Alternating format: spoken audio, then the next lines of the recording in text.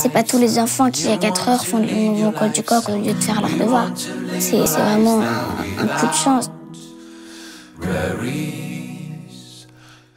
Quand je pars en bivouac, on commence déjà par faire la randonnée pour arriver au lieu où on va installer les tentes.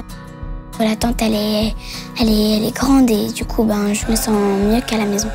Surtout que je suis au plein milieu de la nature, alors...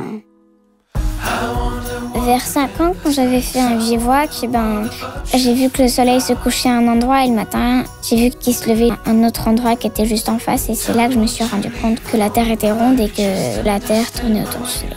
Du coup, la montagne, ça me fait découvrir plein de choses étonnantes et fantastiques. Je trouve ça apaisant. Ça permet de respirer et de penser à autre chose.